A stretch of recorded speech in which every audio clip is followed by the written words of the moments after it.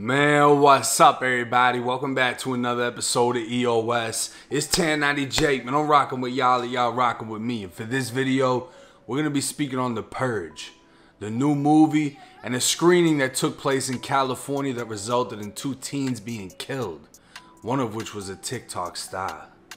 July 26th, 2021, southeast of Los Angeles in the city of Corona, California, the Crossings Mall was hosting a film screening for the new movie, The Forever Purge, the 5th installment of a movie based on one day of the year when all crime is legal, including murder.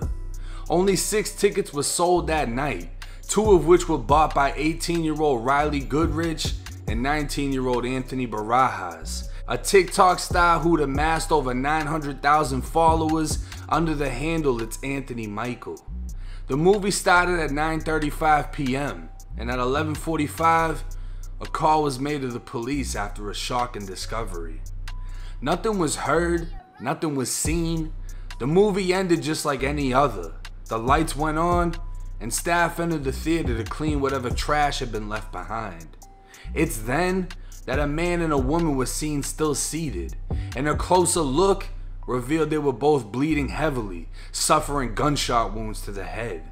Police and EMS arrived on scene, pronouncing 18-year-old Riley dead at the scene, but Anthony still had a pulse. He was immediately transported to the hospital in critical condition as law enforcement investigated how a double shooting, leaving 1 teen executed in a seat, went unheard and unnoticed. The next day, law enforcement had yet to determine who else was in the theater that night, making them unable to interview anyone for new information, such as when exactly they were shot. Without information other than that the cameras inside of the theater weren't working the night of the shooting, a witness came forward, providing details about a possible suspect, and it was Tuesday, the day after the shooting, a search warrant was served. 10:30 p.m., law enforcement moved in on a residence in the 19,000 block of Envoy in El Cerrito, where they placed 20-year-old Joseph Jimenez in custody.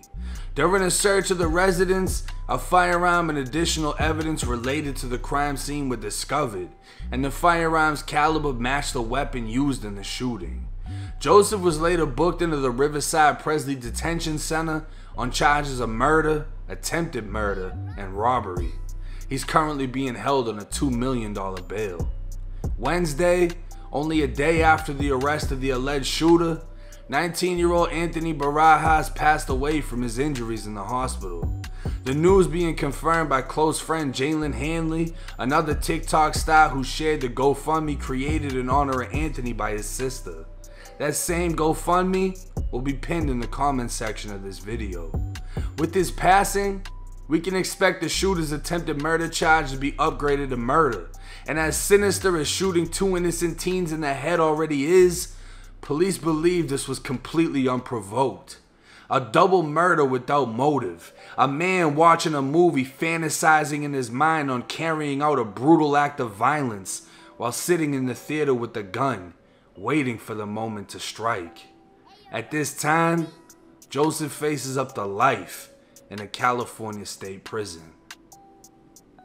Now, initially, I felt that this must be another one of these crazy type of individuals that go into a movie theater and just try to shoot it up.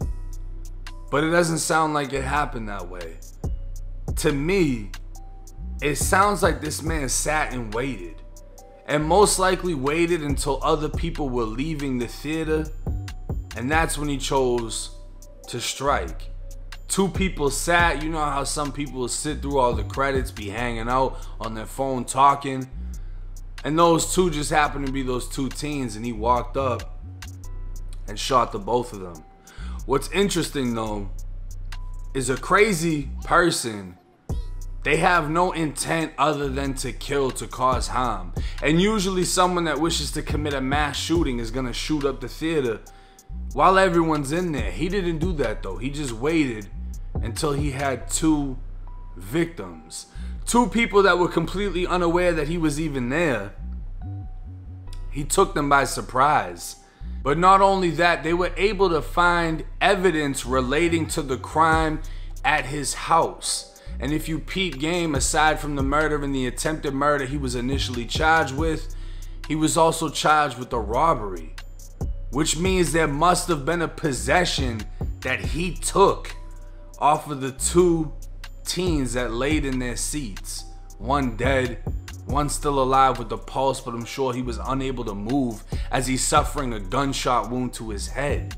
So this man shot two kids, took something from them, and then decided to leave. That right there doesn't scream insanity to me. That sounds like somebody that knew exactly what they were doing. And not only did they just want to get the satisfaction of killing, but they wanted the satisfaction of getting something else from the crime itself, which was a simple possession. I'm sure it wasn't anything over the top expensive, a $100,000 chain or something like that. He probably took something petty, but it was something that the police were able to connect to the crime scene. And I say that to say this: the jury, the judge, everybody is going to take that into consideration.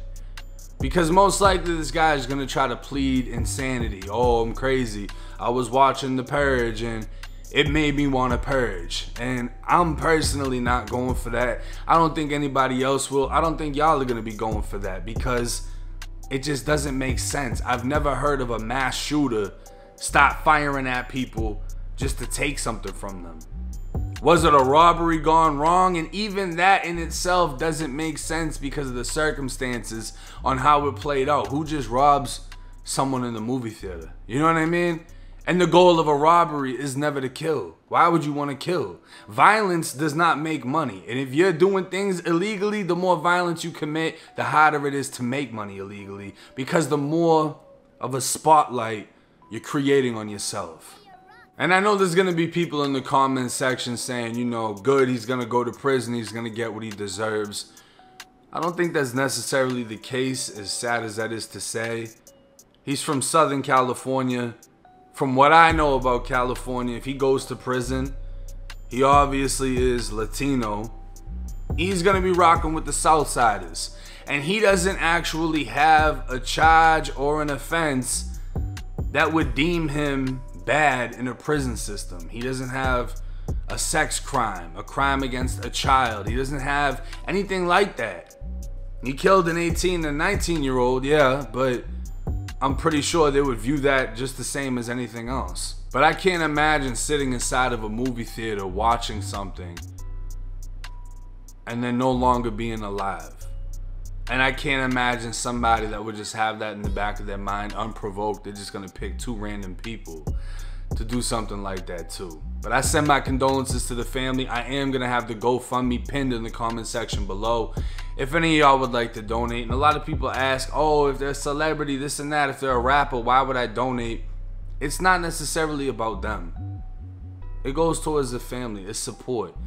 All of these things cost an insane amount of money. Funeral expenses, everything else. But then not only that, it's nice to be able to have a memorial. People will say, well, why am I gonna donate to a GoFundMe for this rapper who is a gangster rapper? It isn't for him. You can't think of it like that. It's for the family. It's for that man's kids.